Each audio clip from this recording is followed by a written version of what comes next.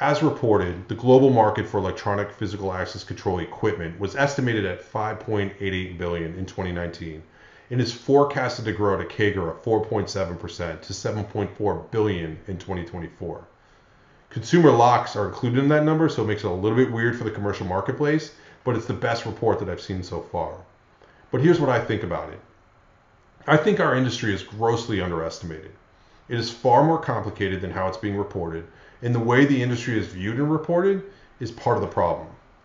I believe those numbers reflect old truths of our industry, and those old truths are crumbling and exploding. It is primarily for the positive, but it really depends on what side you take. Do you take the short-term side or the long-term view? The two old truths that I'm talking about are this. Number one, the industry is reported and tracked as only as a high security market. This is a cottage industry and not reflective of the actual mainstream market. Yes, the high security is a good market, but it's still cottage. The industry is in the midst of going mainstream. It's going down market, broad. It's even in the high security side, we're seeing less friction.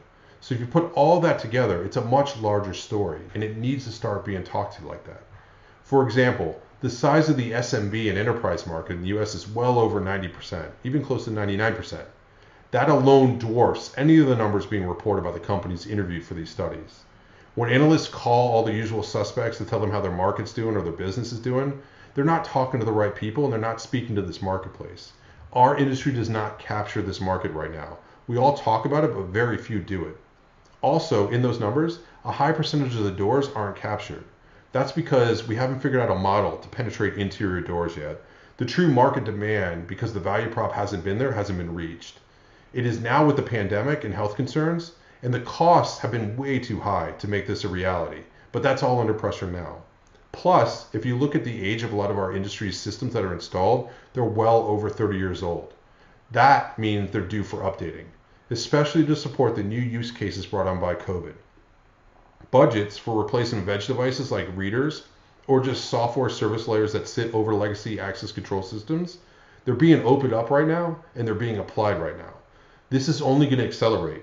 The entire market is not captured in those numbers. Most of the incumbents, they don't have a strategy for it. The second truth is this.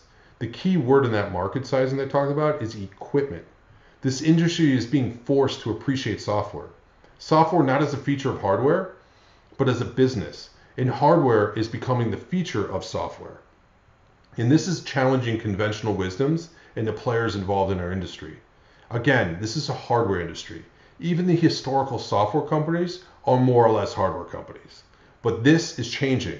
Market pressures and alternative revenue opportunities via software are accelerating. But keep in mind, this is an industry that loves seeded technology. It's hard to rip and replace, it resists change, and we have deep-rooted norms.